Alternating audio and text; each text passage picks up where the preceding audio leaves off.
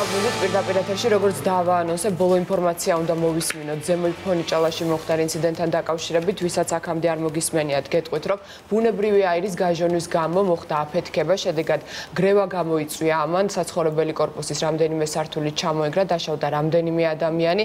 ბოლო უახლეს ცნობებს ადგილიდან ნანუკა ქაჯაია მოგვაწვდის. ნანუკა, მოგესალმები და საინტერესოა, მე როგორც მითხრეს, დედაშვილს ეძებდნენ, მოხერხდა თუ არა ამ ეტაპზე მათი პოვნა?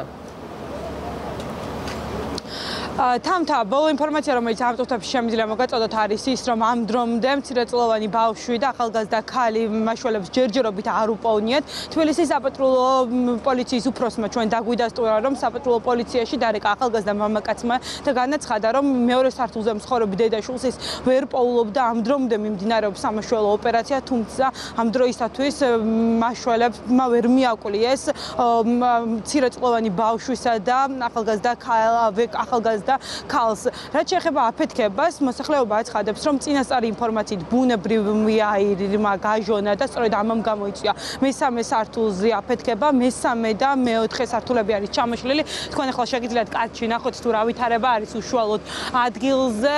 ხედავთ, რომ მთელი საცხოვრებელი კორპუსის მინები არის ჩამსხვრეული, 4 ადამიანის არის დაშავებული შემთხვევის შედეგად, უკაცრავად პირდაპირ ეთერში 4 ადამიანი არის დაშავებული შემთხვევის შედეგად, ისინი ამ დროისათვის გადაყვანილები არიან საავადმყოფოებში. ექიმები ამბობენ, რომ მათ სიცოცხლე საფრთხე არ ემუქრება. ამ დრომდე ადგილზე ექსპერტ კრიმინალისტები მუშაობენ, სამაშველო ოპერაცია მიმდინარეობს. მოსახლეობა ამბობს, რომ დაახლოებით 11 საათისთვის გაიგეს მათ აფეთქების ხმა და აცხადებენ, რომ იყო ძლიერი აფეთქების ხმა, მათ არ იცოდნენ რა მოხდა. მეორე სართულზე ამ დრომდე დედაშვილს ეძებენ, როგორც გითხარით, ახლა შეგიძლიათ მოისმინოთ ის განცხადებები, რომელიც ჩვენთან საუბრისას გააკეთეს მოსახლეობამ.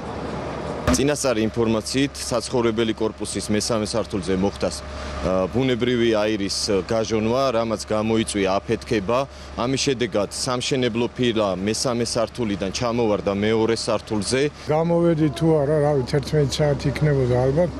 რო დაიძახა, ესე იგი, დუფუ მაგნაირი ხმა არ გამიგია ისეთი რაღაც სასწაული. მე მეგონა კორპუსი იშლება და ინგრევა, მიწისძვრა თუ არის მეთქი და მთელი ფანჯრების ჩამოყარა გაბლა. მე ჩამოვედი, გავიგე, რომ გაზი აფეთქებულა მესამე სართული. რამდენი ადამიანი არის დაშავებული? 4, ჩემი თვალით ვნახე, რომ გამოიყვანეს. მამაკაცი, ბავშვი მოზრდილი ცოტა და ერთი იყო კიდე კალათაში ბავშვი. ადგილზე სახანძრო სამაშველო ბრიგადები არიან მობილიზებულნი, გამოძიება 240 მუხლით არის დაწყებული. ჩვენთან საუბრისას დღეს ოფიციალური პირები ადასტურებენ იმასაც, რომ შესაძლოა გვერდითა კორპუსებიდან მოხდეს მოსახლეობის ევაკუაცია, მიმდინარეობს შესაბამისი პროცედურები. ჩვენ ვრჩებით ადგილზე, ველოდებით მოვლენების განვითარებას, როგორც გითხარით, ამ დრომდე ახალგაზრდა ქალსა და მცირეწლოვან ბავშვს ეძებენ. მადლობა, ბოლო ინფორმაცია ზემო ფონიჭალიდან მოგვაწოდა ნანუკა ქაჯაია.